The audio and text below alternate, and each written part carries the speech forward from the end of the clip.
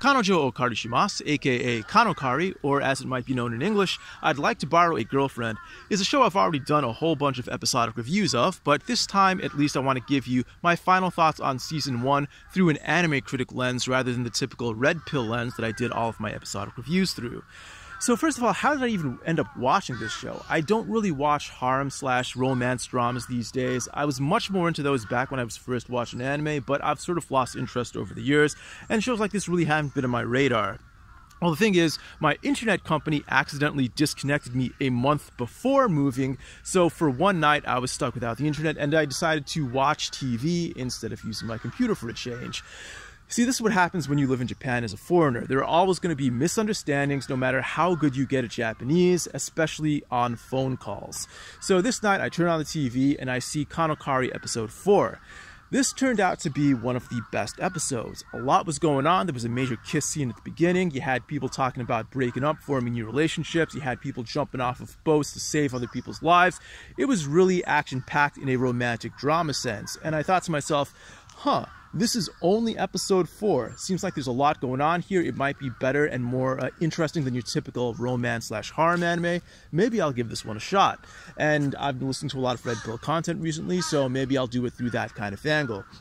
Unfortunately, the show, although it really did get off to a fast start in the first half, the second half really does slow down a bit and falls a lot into the typical harem trappings. So I can't give the show more than a single plus right now, and I do hope it does get better in the second season, which has already been announced. But yeah, for now, it's not a strong recommendation, just a single plus. I'm sure you might like it, but there's really no significant value to it over another show in the same genre. Now, as far as the characters themselves, Kazuya, the main character, the male lead, I really have no strong opinion on him one way or another. To me, he just seems like a typical harem lead, especially through the second half of this first season.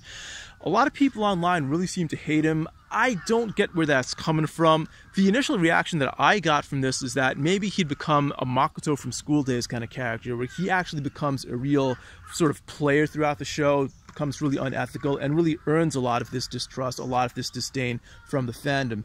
But he's just another typical harem lead. He's not making any moves on anyone. He's not really doing anything wrong, except, I guess, lying to his grandmother.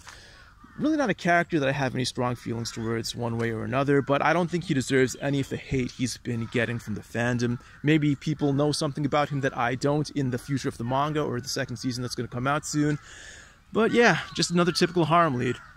As far as the girls go, once again, I don't really have much strong feelings towards the girls either. They're all kind of hoes. I mean, they're basically rental girlfriends, lightweight prostitutes, and of the girls, I would say the one I like the most is the main girl, Mizuhara, but once again, she's the one you're designed to like, so can't really say that I like her any more or less than the fandom is supposed to at large. And the other girl's Ruka. She's alright, but you know, Kazuya's already shown that he's not going to make a serious move on her. I hope that changes. She's the one who would be, I think, the most interesting for him to try to get with, at least temporarily, before obviously he's going to end up with Mizuhara in the end. But yeah, at least nothing's going to happen on that front right now. Then there's the shy girl. She was just introduced, so I have no thoughts on her. And Mami. She's at least the most interesting and mysterious character right now. I don't like her. She seems like a huge bitch, but she seems like the one with the most interesting backstory at this point. Alright, so those are my thoughts for now. Season 2, whenever that comes out, I'm going to do some reviews of those. Probably going to continue with the red pill reviews, but until then, this show is probably going to be one that I forget about, to be honest.